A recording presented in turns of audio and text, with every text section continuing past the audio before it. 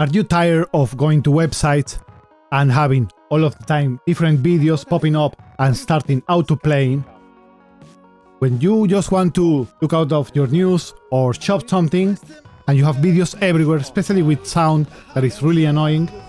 Well guys, let me show you how to turn this off, that the video doesn't autoplay anymore when you go into a website with 3 different browsers. We're going to be doing it with Microsoft Edge, Google Chrome and Firefox, Mozilla Firefox.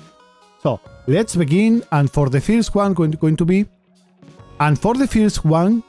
using Firefox.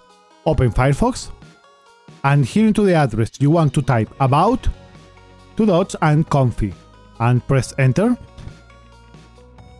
Now you're going to see one message right here: to proceed with caution. We are not going to be changing nothing that can break out the software, so don't worry, and click into accept the risk and continue. Once you are in here, you're going to have a search bar in the top, and in there you want to type media.autoplay.default. Now search for that. Now when you open this, you're going to have 2 different options: Media Autoplay Default and Service Sync, Pref Sync, Media Autoplay Default. You want to double click into the first one, and right here you want to change the number. Number 1 is going to block all of the videos from autoplaying, and if you set up a 2, it's going to ask you beforehand if you want to let autoplay on this website or not. So let's set it into 1, press on the check mark to save it, and now you can already close Firefox, and this is going to be done as default. Now let's jump into the Microsoft Edge browser. So open your Microsoft Edge browser, and on the top in the address you want to type edge //flags and press enter. Now these are some experimental features like everything else, and in here you can search for flags, so you want to type autoplay. Show block option in autoplay settings. You want to change this from default to disable. You want to set this right here into enable. And now when you have done that, you want to reset once more your Edge browser.